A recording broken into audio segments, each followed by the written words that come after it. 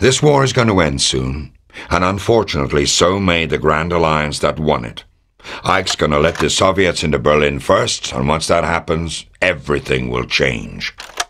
The spoils of this war are not going to be land or riches, but scientific research. The Germans have a huge head start in jet propulsion and rocketry, technology that's going to change the world we live in. This mission that you begin today is why you were brought into the OSS.